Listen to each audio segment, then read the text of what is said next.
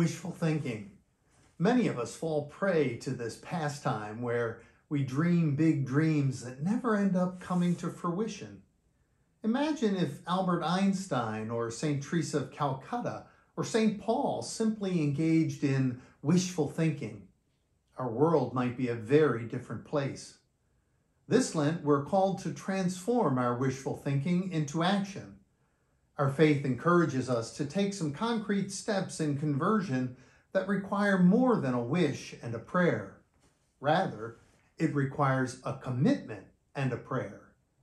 We've chosen commit to pray, pray to commit as a theme for these 40 days here at St. Philip Benizi, so that we may acknowledge the connection between the two, that there is no commitment without prayer, and there's no prayer without commitment.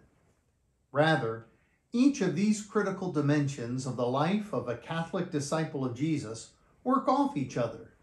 I need to pray in order to be committed, and I need to commit to pray. Which one comes first? That's a chicken or the egg question that will keep us chasing our tails. Rather, get to it, doing both. If you need help praying, reach out to someone here at the parish or to a friend or family member whom takes their faith life seriously. There's so many resources available to help us in our prayer journey. God loves when we spend time with Him regardless of how much.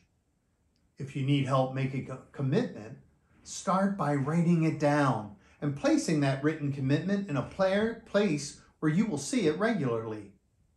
Enough wishful thinking. This Lent is about commitment and prayer. Join me and encourage others in your family to do the same.